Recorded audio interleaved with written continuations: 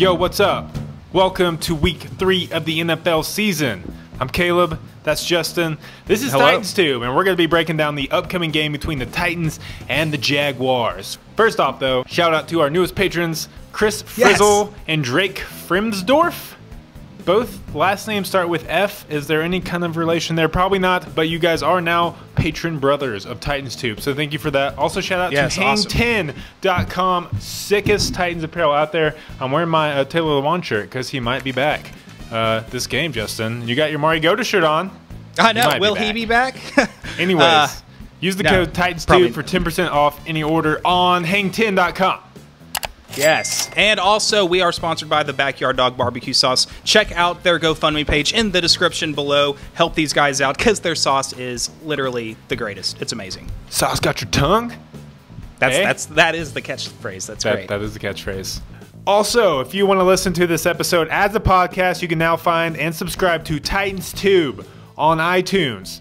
Download every single episode as a podcast and listen to us. So go sub, go find us, subscribe, and then give us like a nice, sweet old little rating. All right, Caleb, it's time to buckle up those chin straps, bro, because this next game is going to be a doozy. It is Jags hate week here for Titans fans. So let me ask you, Caleb, how much do you hate those Jags? Oh, so I hate them. I hate them so much. I hate them so much, I would punch an actual jaguar. And I am all about animal rights and protection. So that's saying something. I would punch an actual jaguar. I hate the Jags so much. Okay. Well, if you do that, you would die. So let's hope you don't do that. But, I mean, come on, Caleb, it was just a joke. It's just a game. We shouldn't hate. There's no reason to hate in the sport of football. Fear leads to anger. Anger leads to hate. Hate leads to suffering. Well, all right then. Caleb, the Titans are traveling to Jacksonville in this huge AFC South contest a week after Jacksonville just mopped the floor with the New England Patriots. That does not happen very often. So they exacted their revenge in that AFC Championship game loss last January. Yeah, as much hate as I have for them in my heart, I gotta say they honestly look like the team to beat in the AFC with that dominating defense, and dare I say it, Blake Bortles.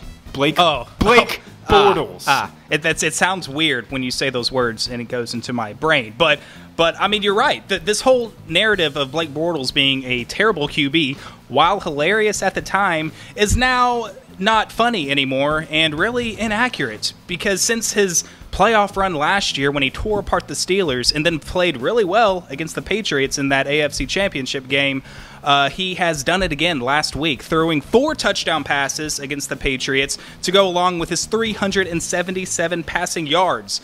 I don't know how he's doing it, Caleb, because on the injury front, in a preseason game, one of their leading receivers, Marquise No-Knee Lee, pause for laughter, is out for the season. They have no more Marquise Lee, and Lee has no more knees. I need to really move on from that joke. And also, left tackle Cam Robinson went down with an ACL tear against the New England Patriots.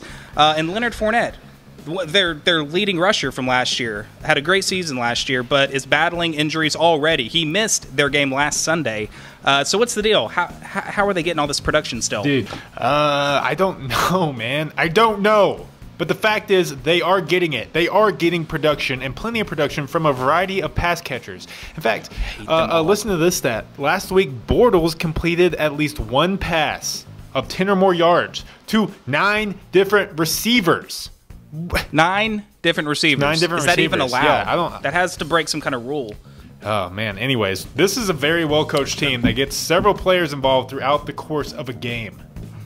That's true, but let's try to narrow it down to some of their top pass catchers. They've got 3 notable wide receivers. Without Marquise Lee, they have this man, Keelan Cole, who's really come out of nowhere and is putting on a show. He did last week. He apparently only needs one hand to catch a pass. They also have Dede Westbrook in his 2nd season out of Oklahoma, and also Dante Moncrief, who who was formerly a Colt. And I mean, speaking of hate, if there's one thing I hate more than a Jacksonville player, it's a Jacksonville player who used to play for the Colts. I mean, if he goes on to play for the Texans next, he might just well be the Antichrist. I'm just going to say it. That's going a little far. I'm sorry about that. I don't think you're going far enough. At the tight end position, they have Austin Seferian-Jenkins, a big-bodied tight end who can really make some plays downfield. And let's not forget some of their running backs are pretty good pass catchers too. I'm especially thinking about Corey Grant, the speedster. He can really do some damage and can create some big mismatch problems for linebackers. So yeah, none of these guys are really household names around the NFL, but they all work really well together, and I think their effectiveness and production speaks for itself. And I think all the blame goes to Doug Marrone. He deserves all the blame for making this whole thing work. I really, really miss Gus Bradley. I wish he could come back to coach the Jags. I do too, man. I miss him. But you know what? The Titans secondary is coming off a game where they had to deal with DeAndre Hopkins and Will Fuller, both of whom went for 100+ yards against us. And that's besides the point. But on paper, though, I think this is an easier matchup for our guys Jackson, Butler, and Ryan. I think we have more talent in the secondary than the Patriots do, which is ironic because 2 of the corners they won the Super Bowl with now play for us. Thank you, Malcolm Butler and Logan Ryan. Yes, thank you, Patriots, for those nice players. But, you know, if the pass rush can be effective like it was last week, and we keep the guys in fresh rotation, Correa coming in there, Landry coming in there with, of course, Landry and Arakpo, I honestly have faith in this pass defense. We got to keep that pressure on Blake Bortles. And also in our sweep of them last year, Blake Bortles played like a garbage can against the Titans. I don't really know why that is. Call it a matchup problem for him or whatever, but I'm confident that this secondary can get the job done against Blake. Old Blake B and his receivers. So, come on, bro. Give us that matchup advantage. Give that to us. Matchup. Ask and they shall receive, Justin. Right. Okay, now let's get on to the Jags run game versus the Titans front 7. So far through 2 games, the Titans are 26th in the NFL in rushing yards allowed. You know what that isn't, Justin? What is it? Isn't? It's not 4th, which is where we ranked last year. Frank Gore, Kenyon Drake, and Lamar Miller have all found holes in our run defense this season through 2 games. This is something we're going to need to clean up if we want to make their offense one-dimensional and force Blake Bortles to beat us with his freaking arm. Well, we'll see what the status of Leonard Fournette is for this game as he's dealing with a hamstring injury. Because in my opinion, he is their best offensive weapon. But funnily enough, and it's not really that funny, they don't even need Leonard Fournette. Their offense can run the ball just fine without him. And really, their offense works well without him as a whole. So I don't think the Jags miss him at all, even though he's their best player on that side of the ball. TJ Yeldon, Corey Grant, I mean, these are quality backs that can still give them production. And Bortles himself, you may not know it. Well, you should at this point, but he can be a deceivingly good scrambler himself. Man, I hate the Jags, dude. I hate the Jags. Yes, we've covered that. Yes, it'll lead to suffering, yada, yada, yada. But, I mean, so if these first 2 games, though, are any indication, I think the Jags may have us on this one. Well, let's move on to this Titans passing offense versus the Jags secondary. I gotta say, Justin, if Mariota ain't healthy and Blaine Gabbert has to start again for us, I don't know how we're going to score any points at all. It's hard to imagine that happening. But, well, you know, Blaine Gabbert did do it last year with the Cardinals, just like he did it to the Titans when he beat us. So, really, you could say that Titans quarterbacks this year were 3-0 against the Jags last year. So, that says a lot. Suck it, Jags. It doesn't, though. It really doesn't. That was 2017. This is a new season, new scheme, a new team for Blaine Gabbert at least. So you can kind of throw 2017 out the window. It means nothing. So we're going to need Matt LaFleur to once again pull some kind of crazy scheme out of his butt to try to move the ball downfield, whether it's the Wildcat offense or doing some trickery, trick plays, fake punts. Maybe we can get a third special teams touchdown in as many weeks this season. That would be awesome. Some way we're going to have to try to steal some points against this Jacksonville defense. Because you know how dangerous they are with their coverage skill guys like AJ Boo. AJ Boo Nay. Screw him. And the man-child, Jalen Ramsey. Complete contradiction. It's like a boo and it's a yay. And obviously, like I said, man-child, Jalen Ramsey, one of the best corners in the NFL. And also, their linebackers are great in pass defense, too. Both Telvin Smith and Miles Jack. Both quality linebackers who can cover as well. So yikes. Hide your grandmas, people. Hide your grandmas. He's not afraid to punch his own grandma in the game of football. I doubt, is afraid to punch yours, maybe even on the side of the street. That's true. I saw him do it once. Take your grandma. I saw him do it. Walk her in it. You saw Jalen Ramsey punch a grandma? Was it your grandma or just like a general specific grandma? It was definitely a few grandmas. He was just knocked them all out right in front of me. He went on a little combo there. Our receivers have a big challenge ahead of them this week. They're really going to have to man up and win some of their one-on-one matchups to get open. And you know what? I would like to see Dion Lewis get a little more involved in the pass game this week. Even though I believe our receivers can do it on paper, I'm going to have to give the advantage to, the Titans, baby. That's right. Corey Davis, dude. I mean, did you see his stiff arm? Oh, my goodness. He is amazing. He is amazing. I agree with you. But no, I think Jacksonville gets us in this matchup. Okay. Well, that's stupid. Okay, let's see about this last one. The Titans rushing attack versus that Jags front seven. Caleb, what do you see here? Well, good news for us is that Taylor Lewan is expected to make his return to the lineup. That's why I'm wearing my Taylor Lewan shirt. No bad days from hang10.com. Use the code Titans2 for 10% off. Also, Jack Conklin may be back as well, which would be huge for us because we're going to have to find some success running the ball if we want to keep that defense guessing. Agreed. And surprisingly, Jacksonville after 2 games has a middling defense against the run. And by middling, I mean literally middling, as in they're 16th in rush yards allowed so far, which it's kind of strange because when you look at their D-line, they're completely stacked. They've got Yannick Ngakoue and Malik Jackson and Marcel Darius and Calais the San Andreas Campbell. I mean, they're completely stacked along that line. So I'm not sure how any running backs can break through and find any kind of daylight. But they can. They're 16th. Well, if we can just get Derrick Henry to run at and through Jalen Ramsey more, as he's done in the past, I think we might be in okay shape. But still, the Titans' run game has been slow to start out this season, as made evident by the team's 3.4 yard average per rush, which ranks 29th in the NFL. Come on, Henry and Lewis. We need those numbers up. Dudes, get the numbers up. And until they do go up, I got to give this advantage to Batsonville because they're fat and stupid and this hate week. So I hate Jacksonville Jags. I hate them. I hate the Jags. Stupid. Yes, we know. Jags, we know. Stupid. We don't. We all. It's all about the hate. So let's go ahead and move on. So they get 3 of the advantages in these categories that really don't mean much, and we get 1 category. So we're outmatched according to our biased show, which is a contradiction, Caleb. But if the Titans do win, what is your key for a Titans victory, and what would be your score prediction, sir? Justin, I will answer both of these for you, sir. Both of your questions shall doth be answered by myself at the time of now. Well, Justin, my key to the game this week lies with what we just talked about, the run game. I believe we're going to have to establish some type of run game that is better than the 3.4 yards average we're rushing now.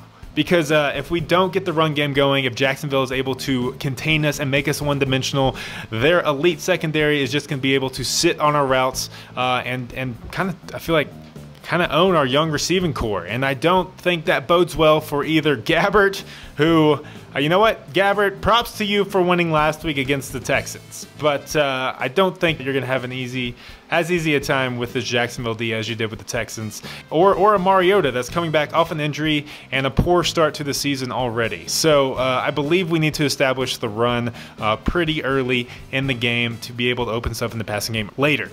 What would be your score prediction then? If we are able to do those things. You know what? I know I'm going to give the Jags their credit. They're looking like one of the more formidable teams in the NFL, sitting at number 2 in pretty much all the power rankings I've seen come out this week. Whatever. I hate you, Jags, and we're going to beat you just like we did twice last year. Give us the win on the road in stupid Fatsonville. I'm going to go 23-17. You know what? I think the win last week really bought us a little bit of wiggle room, because I don't think that Jacksonville is now a desperate must-win situation, and the season would start to look a little gloomy had we gone into this game 0-2.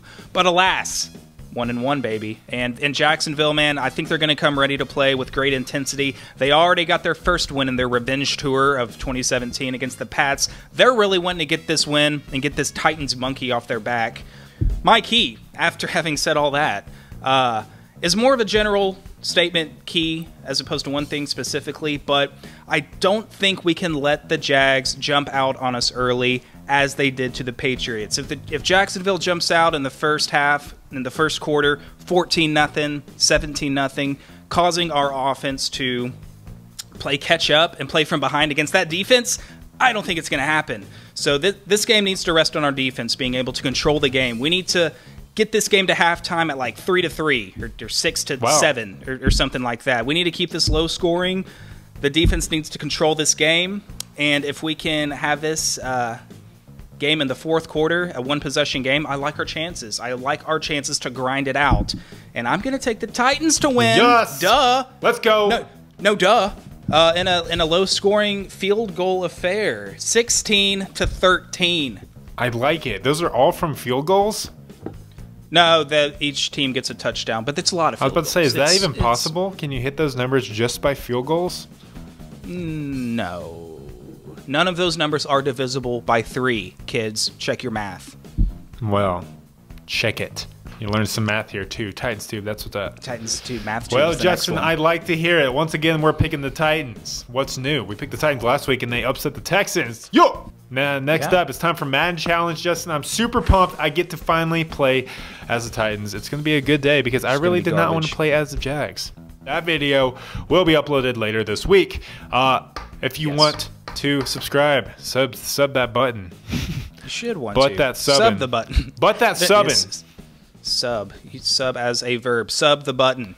Sub the button. Sub it, dude. And become a patron. And hey, sneak peek announcement, we have things in the workings for our patrons that will be exclusively available to the patrons only. So think about that. Even if it's a $1 donation, break open that piggy bank. We don't care. It helps keep the channel alive. Smash some ceramic pigs, dudes. Smash them. Yeah, follow us on Twitter, all that good stuff, social media junk. It's all good. It's all there. And iTunes. Check out our iTunes. If you hate our faces and hate watching the videos, you can still listen to us on our podcast on iTunes. Is that right?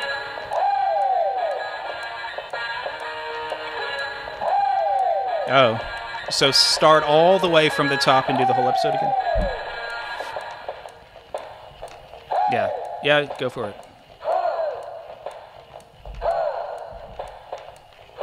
I forgot I had the next line. I was like, why isn't this guy talking? It was my line the whole time. It was mine the whole time. That's good. That's good. That's good banter right there. That's cheerful banter. Okay. Get cheerful, Caleb. Hate leads to suffering. Ooh. I sense fear in you, buried church. Yeah, if we started from the top, where do you go? You gotta, come on, Drake said it. Started from the bottom, now you're here. You gotta move up. You gotta move. You gotta progress through life. Move. That was a burp. Did you like my burp? That's good. Pretty good burp, guys. Rate it on a scale of 1 to 10. Leave it in the comments below. Thank you very much. And have a good day. I'm walking here. Why do you keep saying that? You were saying that last Because episode. I'm walking here. I'm walking here. I'm walking here. I'm from New York, and I've got the crosswalk And I'm right walking away. here. On the injury I don't front, either. Marquise Lee, one of their leading receivers, or should I say Marquise Lee, no Lee. Wow. Oh, dang it. That is a butchered punchline, people. Ask and they shall receive. Okay, now let's get on. Hold on. Okay. 26th. 6th. 6th. 6th. 6th. Okay. Yeah. But even, you know, if our... though I believe... Okay, hold on. Literally middling, as in it is in the middle. I'm having issues. I'm breaking down over here. Okay. Yeah. I thought you had it. Okay. No. What are you doing? You starting to make out with the microphone? No. Okay. I feel like you're procrastinating because you haven't thought of a key yet. Actually, But that's just- I do have a that's key. just me. You know what? My key to the game is something. Another. The camera stopped. I don't know what. Damn it! It was after you started talking, but a screen flashed and said, camera stopped recording because something. And then What? it went away. But I'm recording again. Sorry. Okay. So that's why I'm wearing goodness. my No Bad Days Taylor. Go back, get him. Go back and get him. Go back and get him. That's so intimidating. Such an intimidating phrase. Go back and get him. Go back and get him. Go back and get him. Taylor, you go back and get him. Taylor LeBron, oh, you son of a bitch. I hear you out there, man. I see you been gonna be pissed off by a cheap shot game 1. Now go get him, you son of a bitch. Well, good news for it. Do you want to play Halo? Do you want to go play Halo? Yeah, I'm right done. now? Let's go play Halo. Postpone this. We're gonna go play some Halo.